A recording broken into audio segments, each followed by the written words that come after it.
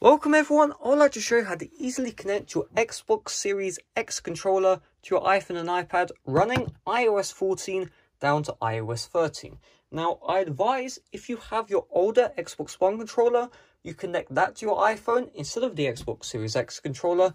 The reason why is because this is a brand new console and a lot of games haven't been updated to support the brand new Xbox Series X controller. So really, while you will be able to connect the controller, almost every game isn't going to be supported, whereas on the Xbox One, most games are supported. So if you want to connect your Xbox One controller, there'll be a tutorial in the description.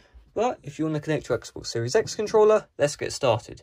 So first things first is we're going to turn on the controller, and then we're going to long press on this share button right here. And what that's going to do is it's going to put the controller into pairing mode. Now once we see this blinking, we're going to go to settings. Then we're going to find Bluetooth, and you should see the controller show up. Now, on iOS 14.3, it's a bit glitched, so you can see Xbox Wireless Controller, then this text. Just tap on that, and then pair.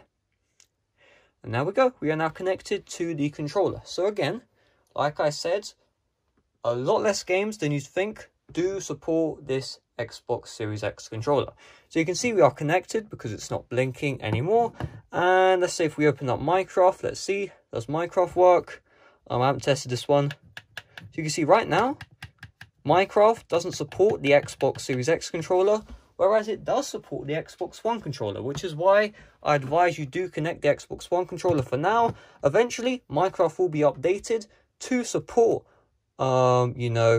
Xbox Series X controller, but right now support is very limited on this controller. So if I just connect the Xbox One, you can see everything should work, and Minecraft will work as well. So we'll just wait for this, and you can see on the Xbox One controller everything works okay, but on the Series X no inputs are being registered. Again, I've just literally explained why that is happening. Now you might be like, well, I've just connected my Xbox Series X controller to my iPhone, and now it's not connecting to my Xbox Series X. How do I do that?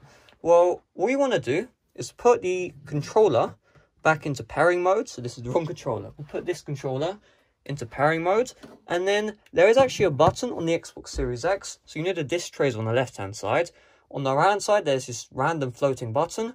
Hold that down, and then the Xbox logo should start flashing, like on the actual console. And then it should pair successfully. This controller should be paired back to the console, and then you should be good to go. So I hope you guys enjoyed. If you did, smash like, and I'll see you guys later. Bye-bye.